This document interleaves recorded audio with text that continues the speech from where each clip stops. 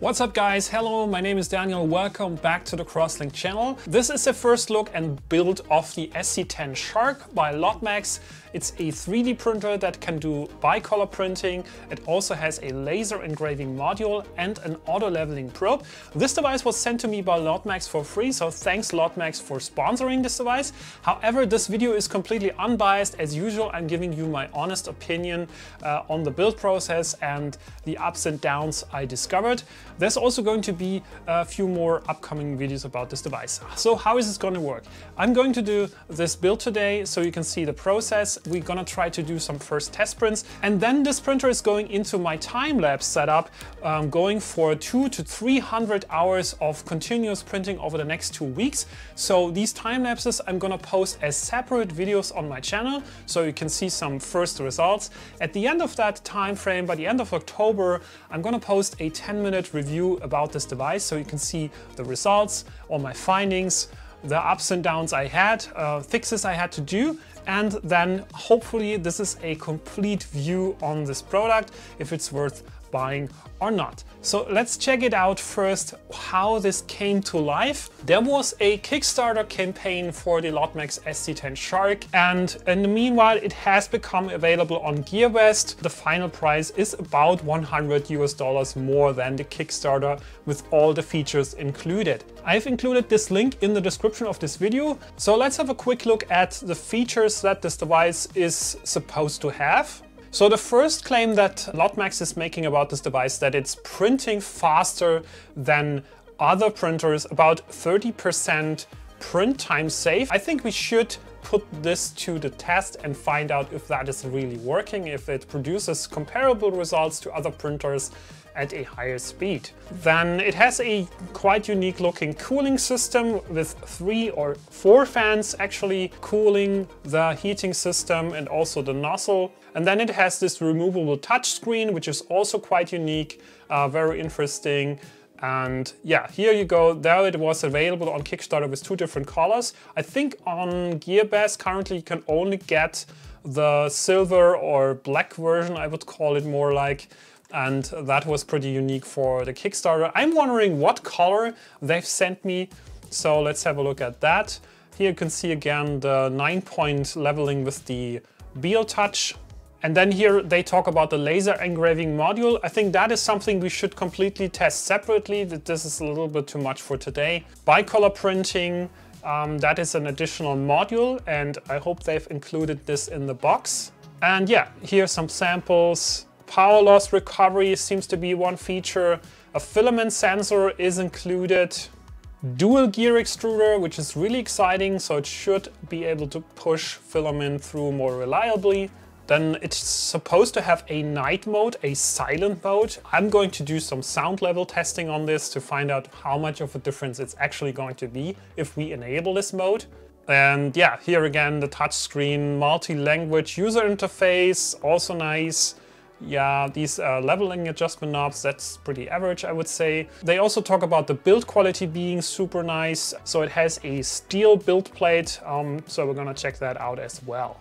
And then they claim to have a 240 watt high temperature heated bed. So I'm gonna test this out as well, how quick the heat up process is. Print volume seems to be pretty average, something comparable to the Ender printers, I guess. More or less the same, maybe a little bit higher, but that's only 1.5 centimeters, so I think it's still very comparable. Another thing I'm really excited about is that it has a 32-bit ARM processor. That means it will process printing commands faster. That's probably also one reason why they claim that this printer can print faster. That is one prerequisite definitely to have. The slicer software seems to be some kind of Cura derivative, so we'll have a look at that. Also, I'm going to try out other slicers like Cura. Probably shouldn't be an issue because that seems to be very, very similar. And that is what we're going to do today. We're going to try to set it up and see how fast we can get some printing results out of this device. So German Customs left its markings here. So let's just open this box.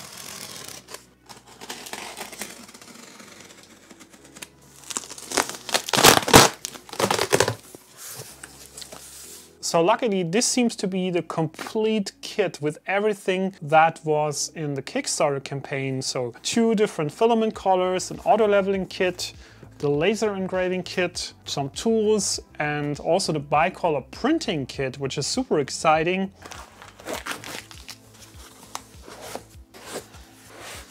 So I would say the packaging looks really, really nice. This looks like the touchscreen holder, and it seems that they included the black color version, not the purple one, but it includes all the components that were supposed to be in the Kickstarter campaign. So nice screen here. Layer number 2. Yeah, this looks like some plywood actually, probably for testing out the laser engraving. Yeah, this is the whole vertical frame kit. I'm wondering how to remove this without destroying anything. Seems that all the cables are already connected, so I don't have to connect anything, but that makes it a little bit more complicated to take out this in one piece out of the box. Well, that is really heavy. Well, it looks like this is the only thing to do to fix this vertical frame part. Let's have a quick look in the manual. That's really a surprise. There's only 4 screws needed to mount this whole thing together. That's pretty simple. Compared to the Ender 3 Pro video, if you've seen that, there was a bunch of screws to do. It was more like a DIY kit, but this one is really pretty much set up. So we only have to do this one thing. So check it out. This is what I had to do. I had to align this extrusion with the bottom of the frame so they are perfectly flush. And then I inserted these 2 screws here at the bottom and gently tighten them into that extrusion. Same procedure here at the bottom. I also aligned those extrusions and then I gently inserted those screws, tightening them with my hand. And then you can use the hex driver to really finish that. Yeah, this looks pretty much done. So that should be it about completing the frame. Last thing to do here at the top is to insert the Ptfe tube. All cables should be connected. Just double check that all the cables are inserted. Here at the bottom we're still missing this one that's going into the Z-axis motor. And the end stop switch cable also needs to be inserted, obviously. So this is plywood pieces. Probably useful for testing out the laser module. This is the removable print bed. It seems to be a metal sheet that is magnetic, which is nice. So we can just easily pop it off. Size of it seems to be 250 by 250. And officially the printer was supposed to have a 235 by 235. I'm curious if that printer really can go to the actual corners of this print bed. Next thing here, I want to fix the filament holder to the top of the frame. This is fixed from the top. So then we can mount that display holder here on the side. Just another 2 screws. Okay, so this fits in quite firmly. And then it's supposed to be placed here. Is that everything? It seems to be that we're already done with the actual mount procedure. Final thing to do is to connect the power, and we want to check if that thing is working. Okay, so let's turn it on. And yeah, it seems to be booting up. And it's alive. So what next? I figured that there is a new firmware upgrade available for the LOTMAXX SC-10 Shark from their homepage. So I want to get that firmware installed on the printer before I do anything with the printer, so it's going to be a fair review with the latest software. Let's go to the LOTMAXX homepage. They have a support section here, and there you can download firmware. And from here we can select the SC-10 Shark model. The latest version seems to be 0222. And let's download that. So I've unpacked the contents of the zip file here. I'm going to copy these files into the main directory of the SD card. And then I just go and insert the SD card into the printer, turning the power on, and it should be upgrading the firmware on its own. Let's power on the device. So it seems to be working. Firmware upgrade is running. And it's booting again with the new firmware. Let's check the version numbers. So the firmware date is September 7, 2020, which seems to be okay. And I think we're ready to do some testing. So to get going with the first printing, we need to adjust the nozzle distance in all of the corners and also in the center. And there's a helper menu in the printer menu to support with that. So we'll have a look at that now. I think it's in the control menu.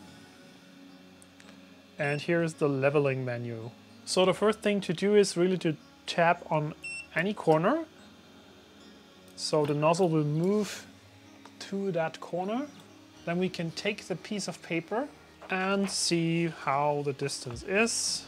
And then we can use the adjustment knobs here to adjust the distance. So let's do that for the first corner and then I go fast forward to the rest. This looks nice. So let's go to the next one. And then finally the center.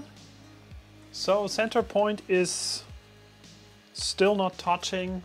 So we have no resistance here. That means we have to go back to the corners and repeat the whole procedure. And now we have just a little bit of contact. And I hope that is enough for the test print. So you see, just by running this little 4-corner bed adjustment, the center point is actually lower than all the corners, and that is a perfect reason why you should use the BL Touch sensor to really calibrate for 9 points instead of just the corners, because then you cannot have both. Like in this case, I had to bring up the corners even more, and that means if you're printing a larger object, that there would be too much pressure in the corners and it would be just about right in the middle. Anyways, we're going to print something with this single nozzle, so let's just kick off the first print. So you can see once I push the filament through the sensor, a red LED lights up, and then I have just to make it through this opening here. The rest is just pushing the gears and then pushing the filament in. So what you want to do is insert it manually until it is just above the print nozzle, until it reaches the end here. Let's print the Lucky Cat. So currently the surface is heating up, and then I guess the nozzle is going to start to heat up.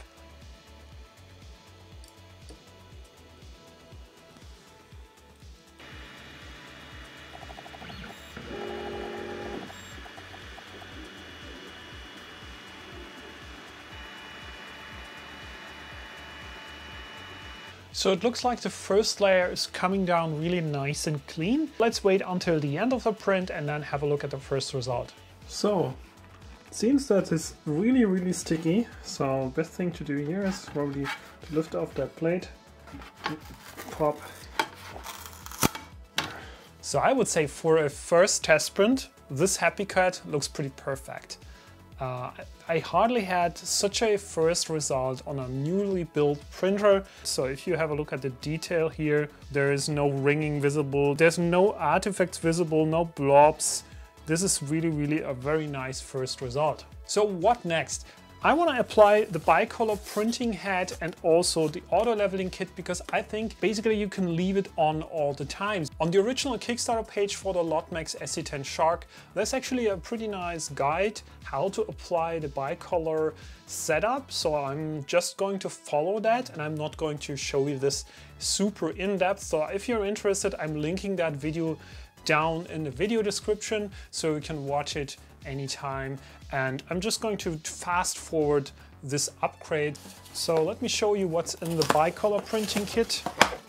There's a second extruder motor here, which is basically the same setup than the first motor, and that's going to be applied to the top of the printer, to the frame.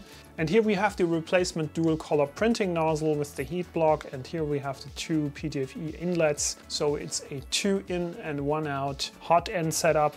Let's have a look at the leveling kit. And this is a BL Touch sensor with a little mounting frame, and this is going to be applied to the side of this print head.